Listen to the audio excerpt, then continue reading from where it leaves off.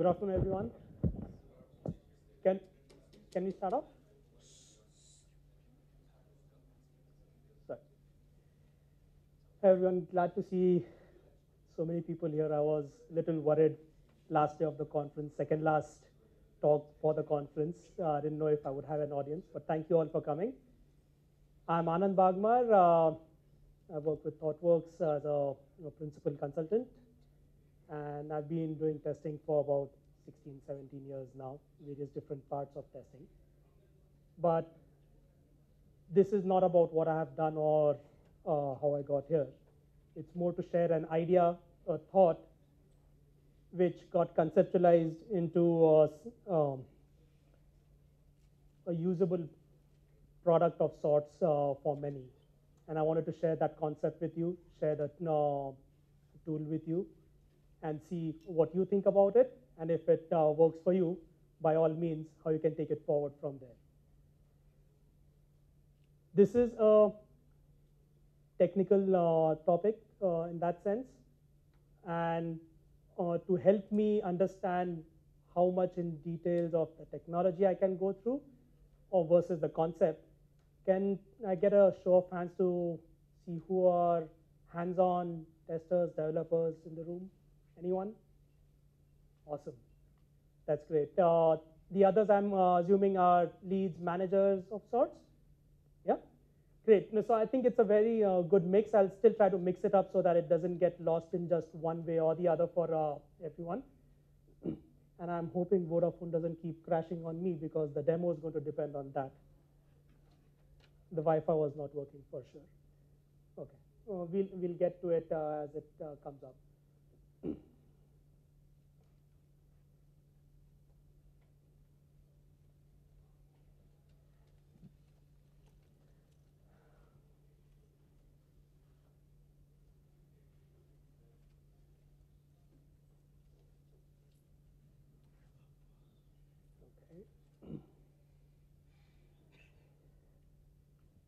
Fine. So I'll not worry about the Vodafone connection anymore. If not, I have some sort of a fallback plan.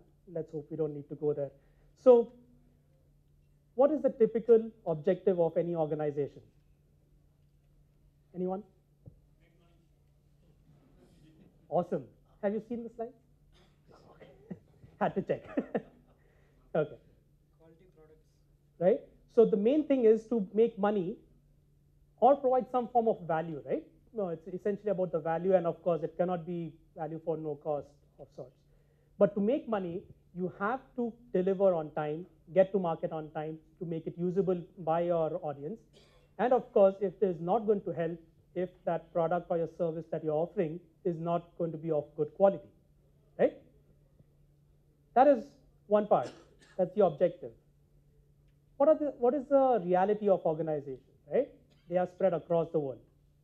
For various reasons, be it globalization, the cost factor, being available 24/7, the team size is just too large to have in under one roof of sorts, mergers and acquisitions for sure, talent, right? There could be many other reasons, but organizations are spread all across the world for good reasons.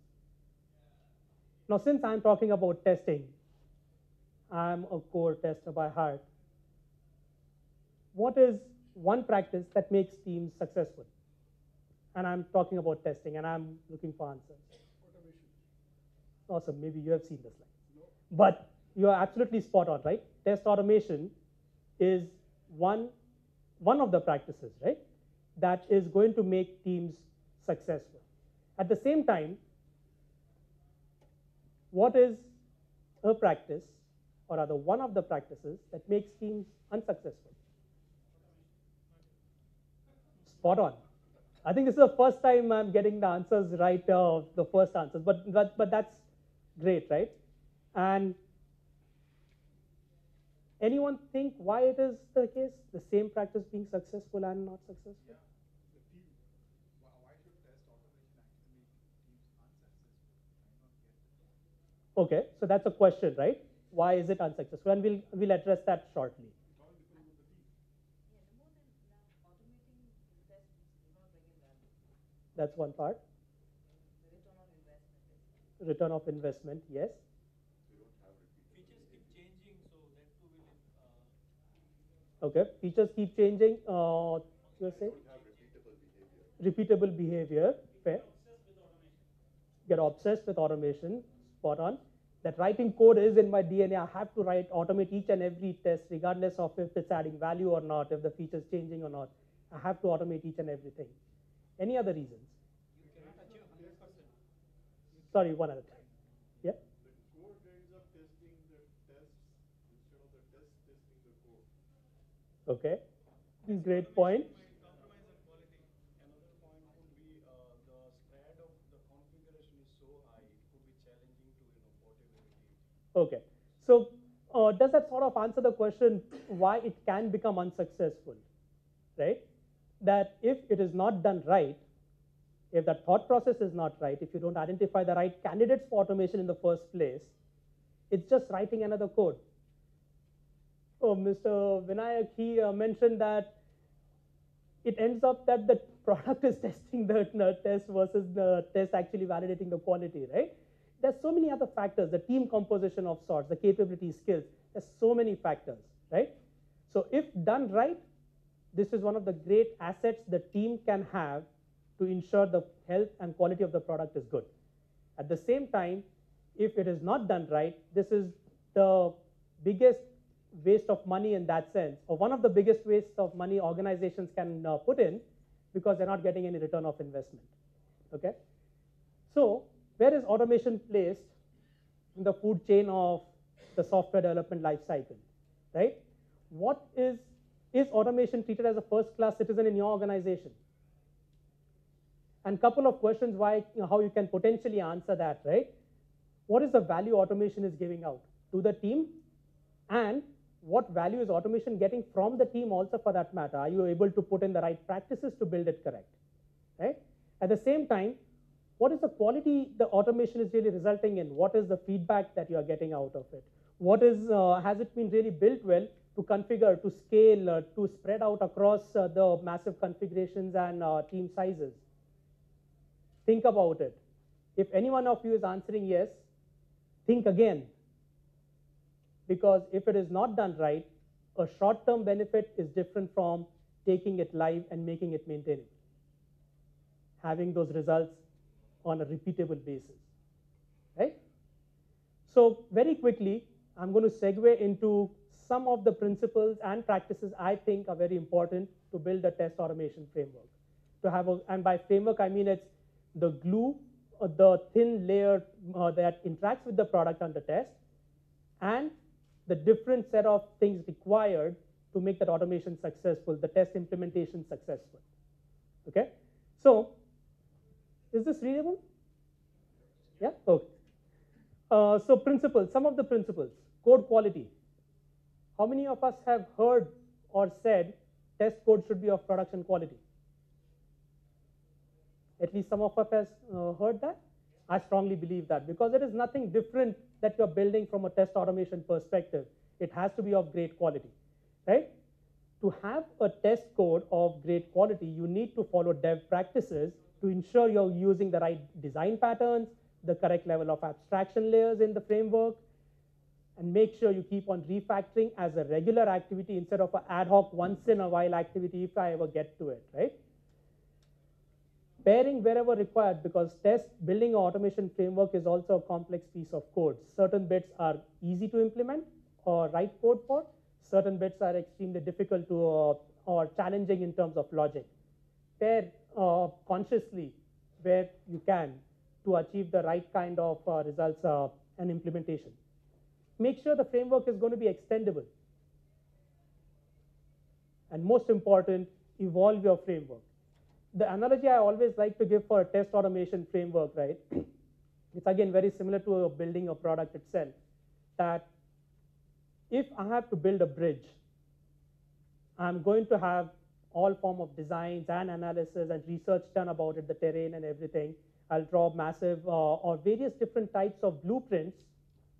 I'll know exactly when to schedule which things to make it built correctly. But do I start off by ordering the light poles and the paint or everything required for the surface, the peripheral things about the bridge? No, I would start from the foundation, right? Same thing is very applicable for any product development as well as test automation framework development. You need to know what is the vision of the product that you are testing or you're going to be testing against. With that vision in mind, start evolving your framework bit by bit based on what is required so that you do not over-engineer your framework at that current point in time, and you build your framework.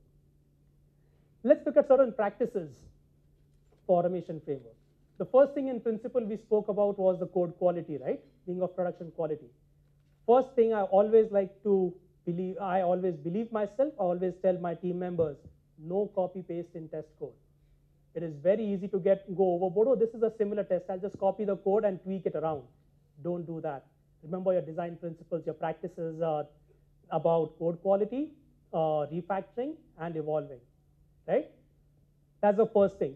Make sure your framework is configurable. How many of us are going to have just one environment to run your test against?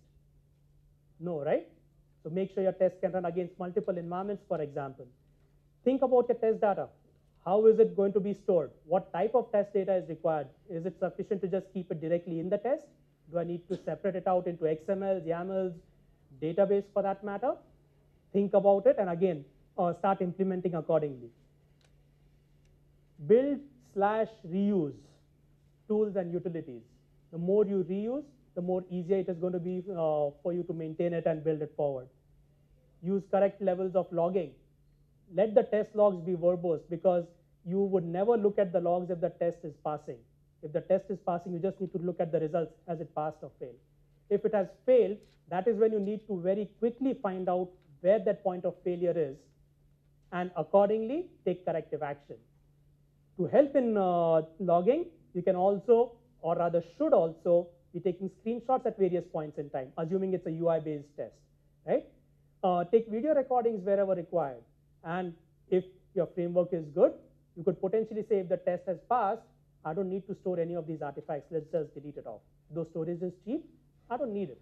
If the test has failed, then I want everything of that available to whoever requires it to do a root cause analysis as quickly as possible. Last but not the least, CI. Who has not heard about CI or continuous integration? Thank God. Okay. Fair? So these are the things that are most important. Again, by no means are these the only things, but these are the things that strike out to me. If you wake me up in the middle of the night and ask me, these are the things that I would say are the most important things in terms of building a framework. So let's have some more interaction, right? How many of us in the room here are part of large organizations? Large, let's say beyond 500 people. Almost everyone. Awesome. Okay. What are the average number of products in your organization? Few, tens, hundreds? Hundreds? Yeah? Several hundreds, okay? Very complex type of environments, right? What are the average number of projects across all these? I'm guessing it's going to be X times the number of products at least, right? Fair assumption? Yeah? What is the typical technology stack across all these products? Is it all Java based or all C++ or all .NET? Mixed, right? Awesome. A fun environment, right? How many of us are part of merged or acquired companies or have been part of? Again, a very fair number, right? Because it's a reality. We are living in a very different world and this is not uncommon at all, right? When companies acquire or merge with other companies, do they think about the technology stack? They think about the business proposition and how it fits into that complete life cycle based on the space or domain they are in, right? Last, well, not really, but distributed. Everyone sitting under the same roof? No? Very few cases it would be, if it's a really small company compared to these other size companies, right? Only in that case it would all be co-located in one floor of sorts, if not multiple floors in the same building, right?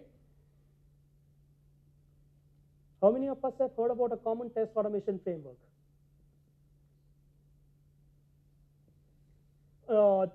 do you just want to explain quickly what do you mean by common test automation? Okay. Uh, everyone clear about what it means? So what we are saying is there is, regardless, so he mentioned model-driven framework. That's one type of framework. But what essentially a common test automation framework in organizations mean, there is one single framework decided upon some particular technology stack or whatever tools around it. And then different products, projects would have to use that for automation across. This common framework provides the most basic utilities, tools, logging, reporting, test data management kind of mechanisms. But then the implementation of tests for each of the products and projects inside it would have to use the same thing, regardless of what is the product under test in that portfolio. It could be Java, SQL, SAP, .NET, any of this technology stack, you still have to use the same product under test for the framework. Fair? Is it good or bad? Okay.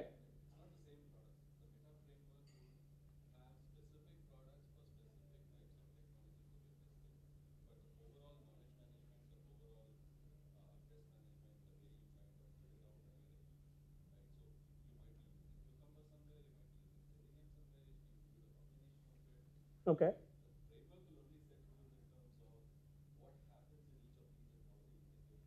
Okay. So this is a different model of sorts. So depending on the, and it's good to know. But what I mean by common test automation framework really, right? Yeah. Yeah. So that is the difference. So it's, so what is the name of the framework that you're using?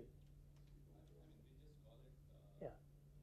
Okay, so what I understand is there is a common set of processes and guidelines around where tests are going to be stored, how they're going to be stored, and the actual automation might depend in some cases using Cucumber, in some cases directly using Selenium, Java, whatever, right?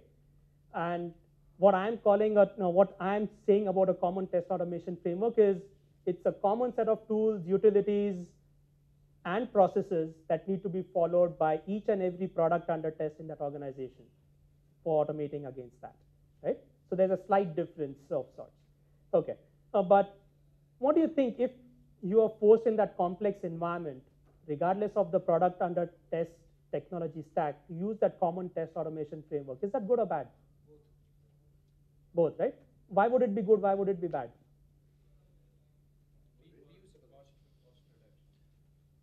Cost reduction, that's one.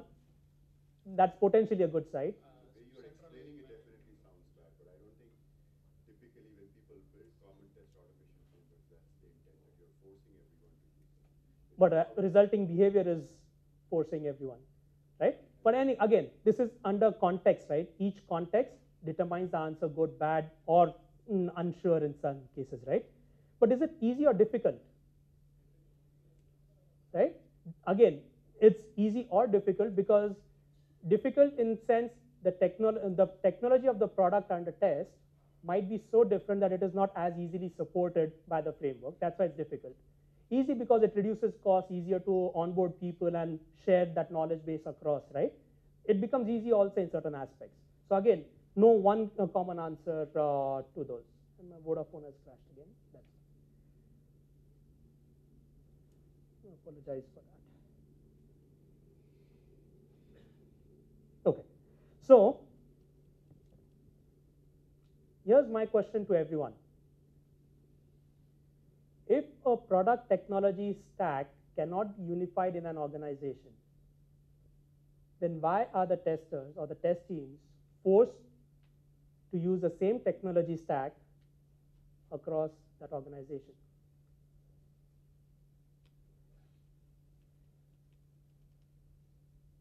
Questions? Yeah? I think it's the fear of adding more resources. Like, so for example, if you have multiple test frameworks, that means that you have to put more people on each of this. But I think in that course of action, you forget that you're making the whole exercise of automating so difficult for the engineers at the end of the day. Yeah. But I guess as you experience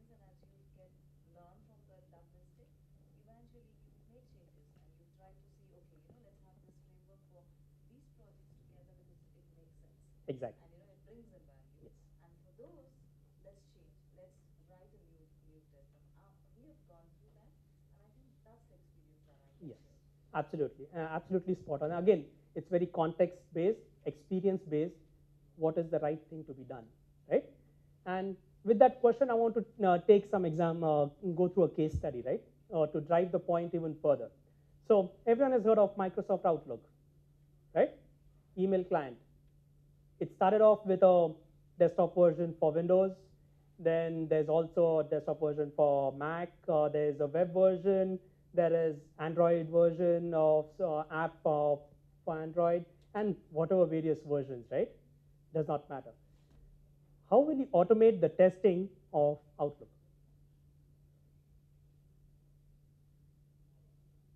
Can anyone use a common test automation framework for this?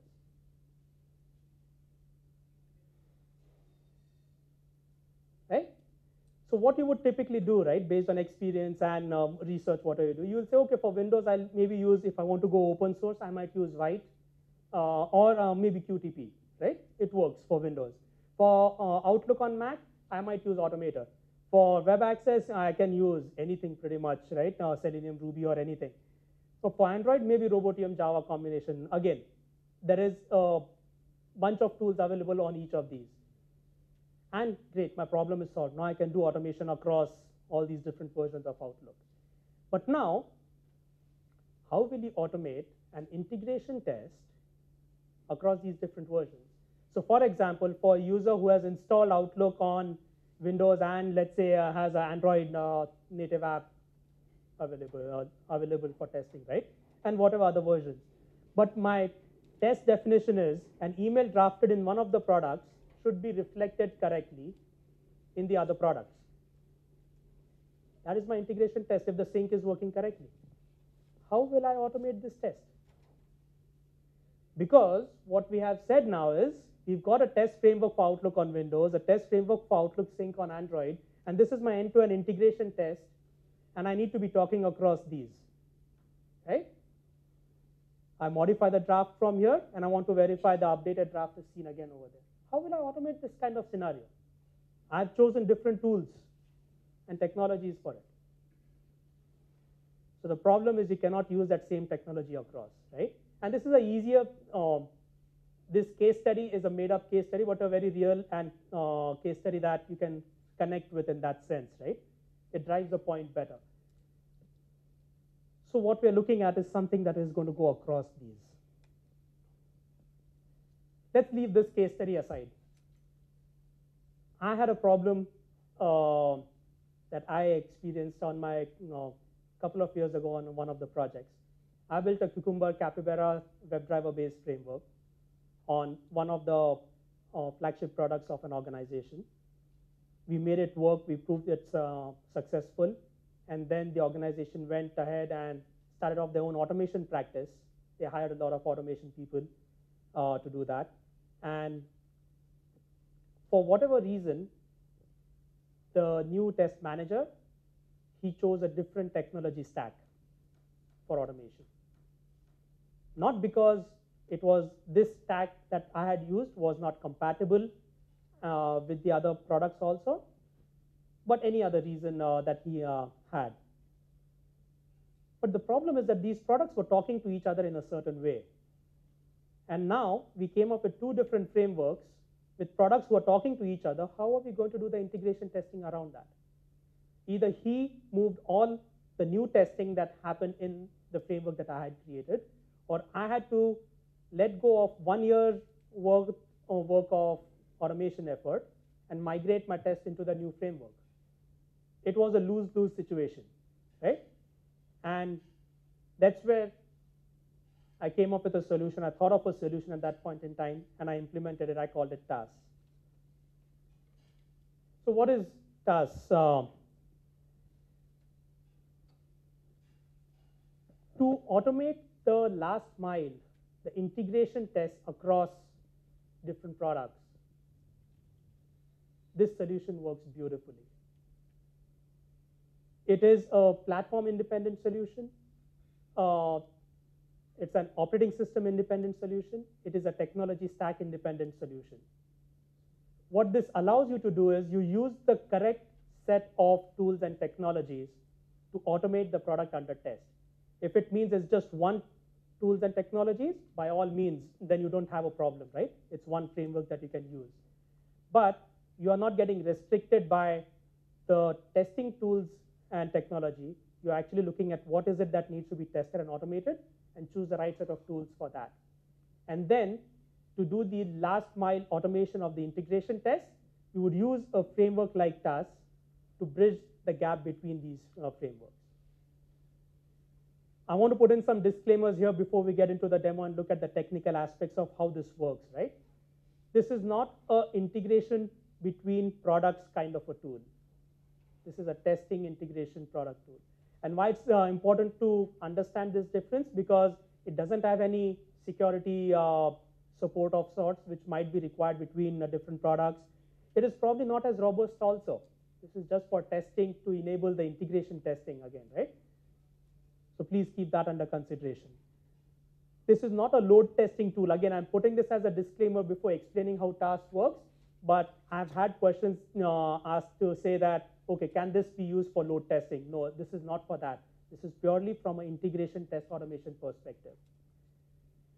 So how does this work? One question I have is, Yeah. you have a tool A, and then you have a problem, then you have a tool B, then you have a problem there. So you have tool C to integrate tool A and tool B. And so you have 3 tools. No, so this is not about tool 8. So let's use the Outlook example itself, right? On Windows, I cannot use, I'll have to use something that can interact with Windows desktop. So White or QTP, right? On Mac, I've never used QTP, but I'm assuming QTP doesn't work on Mac, right? How will I automate on Mac? I'm forced to use something else. It's not because of a limitation of the tool, right? I'm using something else for a very valid reason. Now, I need to test the integration between these two products. If I've configured my same account, Anand Bagmar at hotmail.com, I've configured it in Outlook, both these products. How will I ensure the sync is happening correctly, updates are going through correctly? That is the problem we are trying to solve. We are not trying to solve a tool problem. In fact, I'm saying use the correct tool to test that product. Don't get biased or forced to use something else which might not be optimal. Only then can you automate the right test for that tool. So you mean to say the automator and QTP, whatever it does independently, this task can ensure that the sync is happening correctly? Exactly, that is the integration test, right? So if we have the Outlook on Windows, this let's say it's done by QTP, right? And there are hundreds or thousands of test cases automated over here, just for Outlook on Windows. Outlook sync on Android, for some reason I'm using Robotium, and I have the complete set of tests applicable for this version of Outlook automated over here. It's only for the very specific scenarios like sync that I need to look at an integration test. Right? That is the scope what we are talking about. Okay? So now, if we have these, and this end-to-end test framework is nothing but an orchestrator, what TaaS architecture says is that you have a thin layer of TaaS server on top of each of these test frameworks, which essentially becomes service providers, and you add a thin layer of TaaS client on top of your end-to-end orchestration, and now the client can talk to the server and get the work done for you. So the TaaS integration test will say, okay, create and save an email as draft. The TaaS client will talk to the framework, QTP framework, and say, okay, create and run the test to create and save an email as draft for me. Give me the response back. The response could be that email ID or whatever, right? A unique ID to identify that. The client takes that information and cross-checks with Outlook Sync on Android and say, hey, do you have an email in draft folder corresponding to this ID? Give me the response. Okay, modify that draft. Take the response. Client is again going to tell this server, okay, verify this updated draft is available to you. So it's a pure orchestration of send in certain requests. I don't care how you do it. Give me the response back. I'll take the response, go to some other system or other product, use that by passing that information, get a new set of information back, and orchestrate that integration test out of it. Yeah, but Outlook server itself will do this service, right? Like I have two clients. One is Windows client and another one is say compare and device client. Mm-hmm. So server is taking the pertaining account status available there. Correct. So it itself is doing the sync. So here TaaS is testing the client or the server or both? The product, the Outlook product, not the server. Outlook on Windows, that is what it is testing. So Outlook client you are testing? Yes, Outlook client on Windows. Right? Do I see an email in my draft folder in Outlook on Windows? Do I see that corresponding email in draft folder in Outlook on Android? The server is pushing it, you're right. We are not testing the server, we're testing the client side.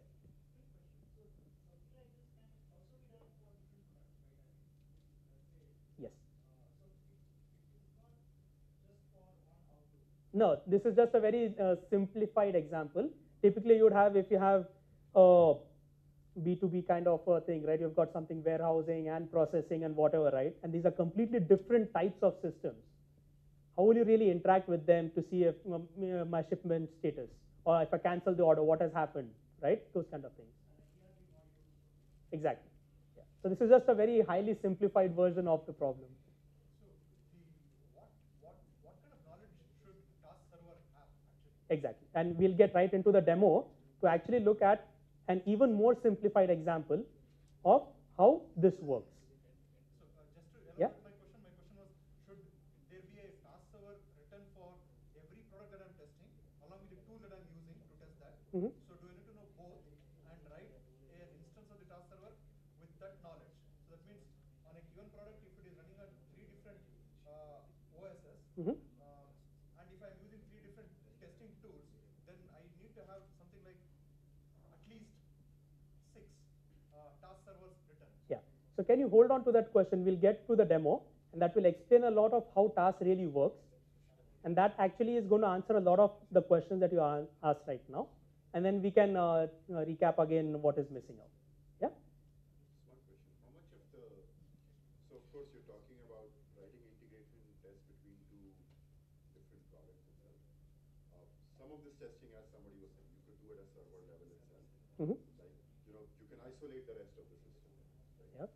How much have you seen the need of such kind of a test? I mean, is this a real problem? Is this something that people want to kind of automate, like this level of integration tests? It depends on the team, how much of CI and CD ready you are. It completely depends on that. If you have got these individual tests, products automated to a great level, maybe a team strategy or decision might be to keep the integration test manual, which is fair. Again, as long as it's a conscious decision by looking at various parameters and complexities of the environment, maybe that is what you need to do. This is assuming you want to automate the last mile. Right?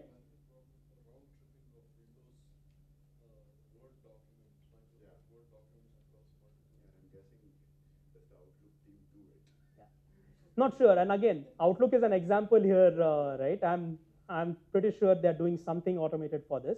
So quickly in the demo, what we are going to see is what is TaaS server. It is a Ruby project, but I'll walk through exactly how it works. The TaaS service provider, in terms of the Outlook on Windows, what we spoke about, right? I have a Cucumber JVM project, which is going to do a simple search on a Google homepage and validate the results and return the search count to me, right?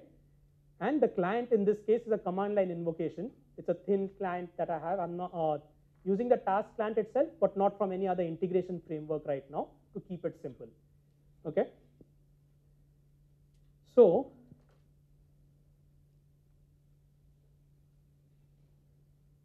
let's see if this is going to work. It does work.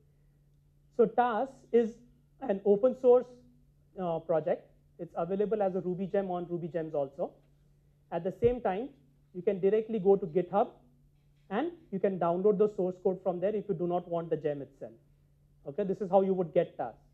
What I have done is I have a TaaS server sample project, which is again a very thin project, and you can start consuming and writing this thin layer of tests on top of your framework immediately. I'm using RubyMine as my editor right now. What this does is, sorry, this is not clear at all. I wonder if closing the light, you can? Okay, great.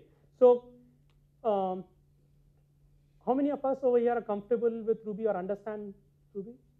Okay, very few. So I'll just quickly read through what it really means. There is a simple README file in terms of basic steps how to start using this. Gem file is about what are the library dependencies that you want to use. In the Ruby world, it's called gems. So what gems I want to use to in this particular project. So this just specifies those dependencies. Rake file is my build file. Corresponding to Rake would be Ant in Java side, or Maven, Gradle. These would be other build files. But over here, I just have one command to start the TaaS server. Right? This is all that I have over here. The crux of TaaS is the contract. Contract, by definition, is an agreement between two different parties. Right? So if I want to, let's say Dilip, he is the test manager, lead, or the person who wrote tests on Outlook on Windows, right? He owns, or rather, he's responsible for, accountable for that repository of sorts. And I am the integration test. I know I want to execute certain tests on the product that Dilip has tested already, has written automation for already. I go to Dilip and say, hey Dilip, this is my integration test. I want to create and save an email as draft. I'm sure you've got hundreds of tests already on various combinations, but this is a specific test that I have. What information do you need from me in order to implement or make a separate test, similar types, what you already have, but available for me, that I can call, right? So he's going to say, I've got 10 different variants of this test. Maybe it is this test that you want. I'm creating a copy of this for you. But for you to use this test, you need to give me certain set of information, right? Which is the email ID, for example, for which you want to create and save this email as draft. Is there a subject or recipients or body that you want to be included as part of that draft? That is his requirement that he's giving. I said, okay, fine. That's what you need. I'll give that information to you.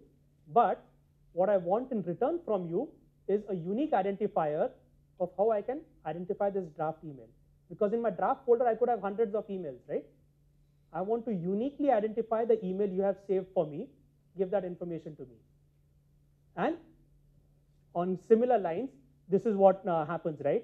So the input parameters, based on our negotiation, is what has come out as what is required for me to execute this test. In this case, I want to search for something that is the input parameter. If I don't provide this parameter, I cannot call this contract, right? When I invoke this contract, I know whenever it completes, I'm going to get a result count in response back from this test. That is a contract agreement. Now, that is one part about what to execute and what to expect in return. Now, this is where the value of TaaS really starts coming in. So this is a simple YAML file, which is a much more simplified version of XML files for those who don't know YAML. Contracts is the highest level, and then you start defining contracts over there, specific contracts. For my integration test, in this case, the name of the contract is just Cucumber. Bad name, I would have rather have it create and save email as draft. Timeout. Now, because it's a contract and I'm executing a test, Dilip is going to tell me, okay, fine, I'll run this test for you. We've agreed on the input-output parameters, but it's going to take at least 30 seconds for the test to complete before you get a response. So we are again negotiating, not really negotiating, but coming to a common understanding what a timeout means, right? So At most 30 seconds, not at least. at most, right? So this is a higher limit for this. So I know that it's going to take 30 seconds for this test to complete, or it will be done sooner. The directory is where, again, Dilip has told me, in fact, he's the one who's now ironing out the details over here. In which directory do I need to go to before executing certain command to run the test, right? So because this was from a Mac machine, the directory is in this format, and the command that I need to execute to run that specific test that he has created for me. Okay.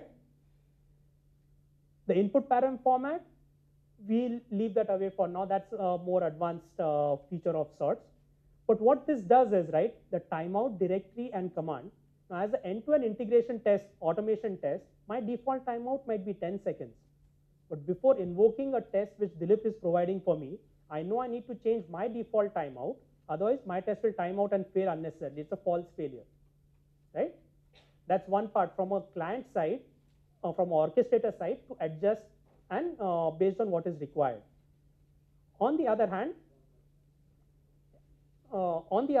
what we have is, if Dilip does not give me a response in that much time, I know I need to terminate that connection and say it's a timeout error, because I don't know how much time it's going to take, right? That's one part. The second thing where this becomes really powerful is on Outlook, on Windows, it is a Windows machine, right? So I need a Windows path over here. The command could be a QTP based path, how to run a specific test. The same thing Outlook on Android is going to be a Linux path probably, right? So the path, just by specifying the contract and the directory and how to execute that specific test, we have abstracted the OS, the platform, the technology out of it. TaaS server is a simple Ruby server. You just install it and start the server, and it will run any command that you have given from the directory you have specified. So now you start seeing the difference, right? It's a very thin wrapper. TaaS is implemented using Sinatra. What Sinatra does, it takes this YAML file, reads it, and creates a web service on top of it, a simple REST web service. Now, if it's a web service, I don't care where it is implementing, what is implementing. I can call it from my browser, from command line, or from other tests and orchestrate that, right? The other thing that happens as part of this is in my Cucumber framework, which is now calling the TaaS server is going to call, right? I'm just implementing a specific test for that contract in the before hook. So when the test starts running, all the input parameters, they come as environment variables with a specific prefix to me. I'll get those environment variables out at this point in time. Over here, I extract those environment variables and I use that information provided as input parameters to run the test.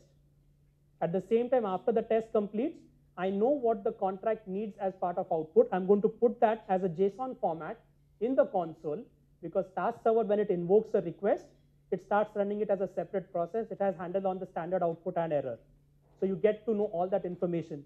Because we've put out that JSON in special markers in the console, we are able to, TaaS server is able to parse that information out, extract the JSON values between those markers, create a JSON out of this string value, and send it back to the client who had invoked this request, right?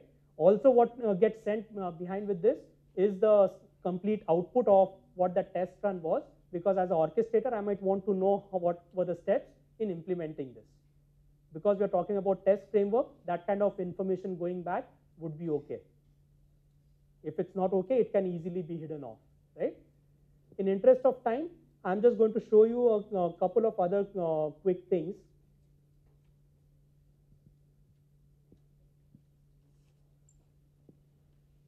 So we spoke about the contract details, so what we need to do is specify the contract details, implement the contract, return the results, and run the server.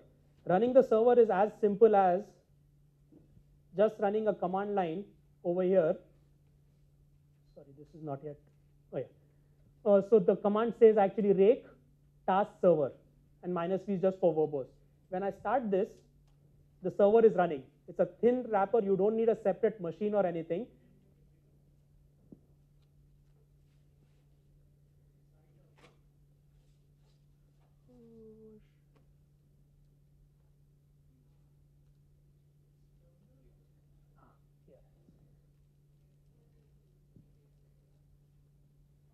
That's hopefully better. Yeah.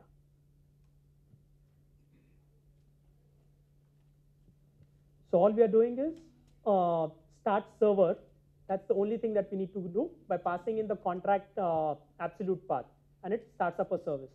As a result of this, what happens?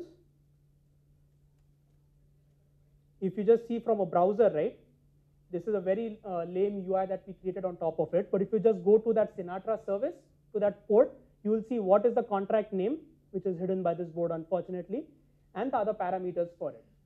So this potentially becomes your reckoner of sorts if someone needs to consume this, maybe for manual testing. I just want some data created in some system to use it for further testing, right? I can just invoke it using a REST client from the browser, given this information, right? So it becomes very powerful. I don't have to worry about how Dilip has actually automated it. Maybe he is using a stub and returning dummy data to me, or he's actually going to the database, manipulating something, giving it to me, or running a test on top of that product. Anything is possible, but I don't really need to care about it, because my focus is once he gives me that information, is that same thing seen somewhere else also? Fair?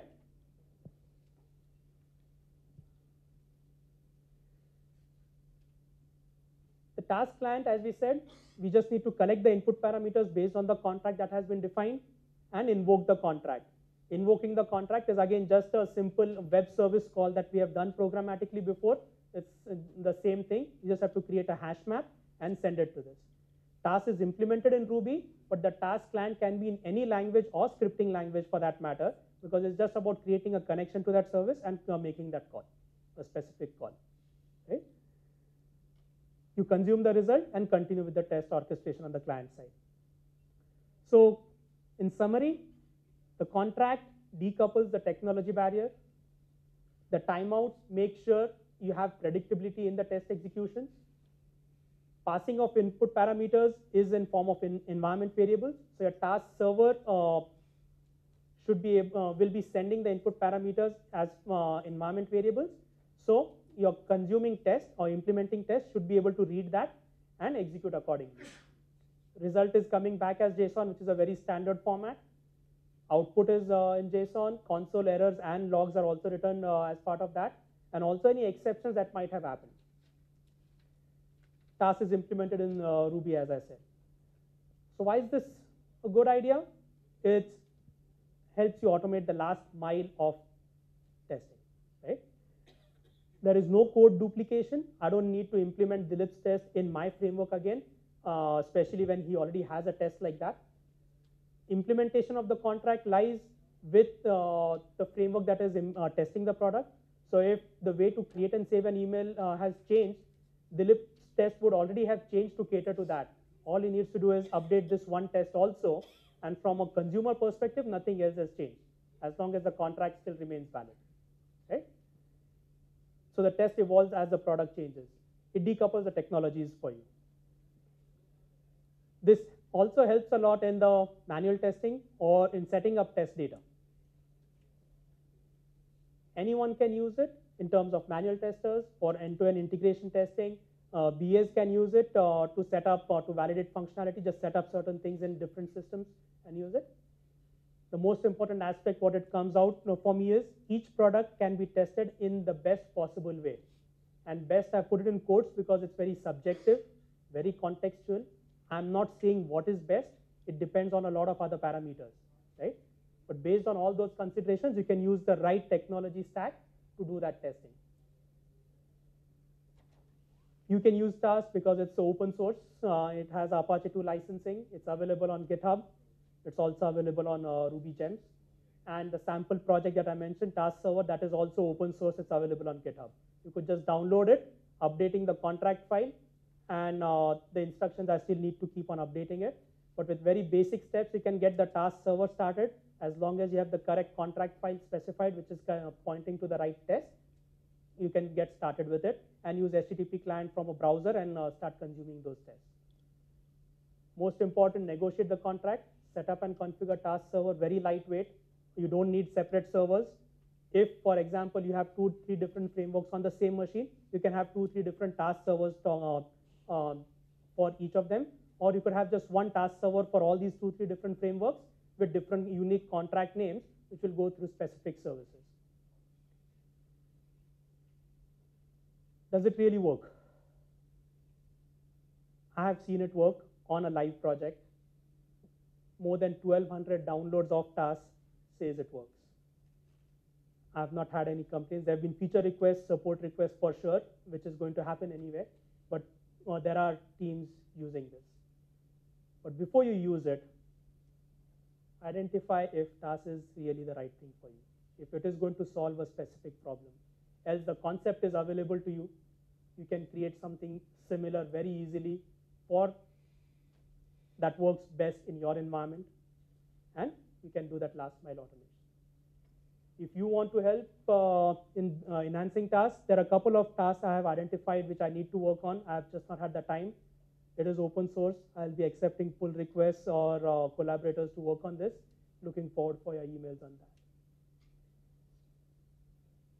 This really helped me being creative, right? So one thing is about talking about a tool or product, something that has been created. But the other things that it helped me do is not just resort to I'll do this testing manually or I'll start duplicating code. I could come up with a creative solution for it. It was an innovative solution to the problem, not something that has been defined or used various times. Doesn't mean you have to reinvent the wheel every time, but again, look at it in the right context. It helped me with another open source contribution for which I really feel very happy about. With that, I would like to say thanks. I think we are about 5 minutes over, but appreciate your time. Any questions if you have time, looking forward for that.